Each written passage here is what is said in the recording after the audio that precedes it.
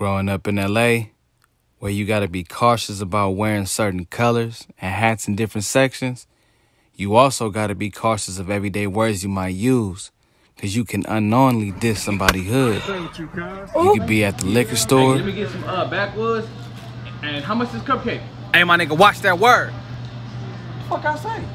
Diss the set. Oh, my bad.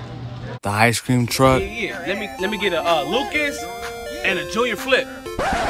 Hey, nigga, watch your mouth, nigga. Hey, nigga, you better start saying that motherfucking word, nigga. What I do? You better say Junior Cone or something, nigga.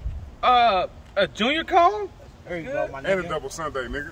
That's for you? Yeah. Sunday. You don't want that? Nah, I'm straight, nigga. Getting some food.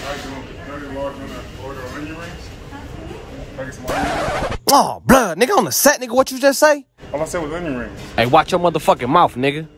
At the grocery store. Yeah, I think I might go with these Frosted Flakes. Nigga, you better call them coated cornflakes, nigga, on the set. Niggas outrageous out here, nigga. Get it right and get fucked up. What? Damn, it's complicated like that in the hood sometimes. Basically, you can't say shit.